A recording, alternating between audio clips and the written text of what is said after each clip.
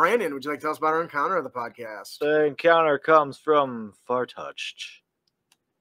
There's a theme here. Yeah, I got yelled at about it earlier. The small village of Redhold is under siege by monsters.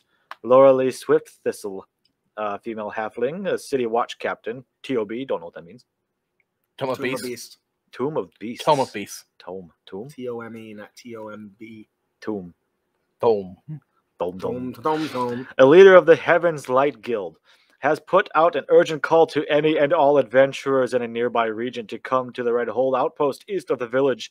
There the characters meet with Loralee Swift Thistle, the local guild leader looking to deal with a sudden infestation of horrifying and deformed creatures.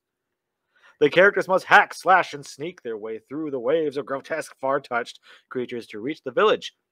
As they wade through the monstrosities and get closer to the village, they slowly feel the touch of the far realm and begin experiencing madness and mutations.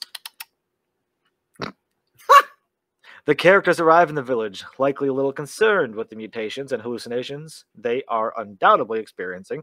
They must search the town for survivors and learn the truth behind the transformation, a breach to the far realm. The characters must enter the breach and bargain with the breach's creator, an aboleth named Pluklum. Yes. Aboleths are nasty. Yeah. And they can't die. So yes, this concept is ripped right from our Extraordinary Expeditions Far Touch, which you can pick up the full adventure for free, or just run with this outline and run it however you want. It's free. But it's free. You can go pick it up right now. So why not grab it? Yeah, and if you like it, maybe pick up something else, I suppose. I'm just saying. Or pre-order the entire book. That would be great. So what exactly is an aboleth? A giant worm with tentacle fish thing. They come from the plane of water.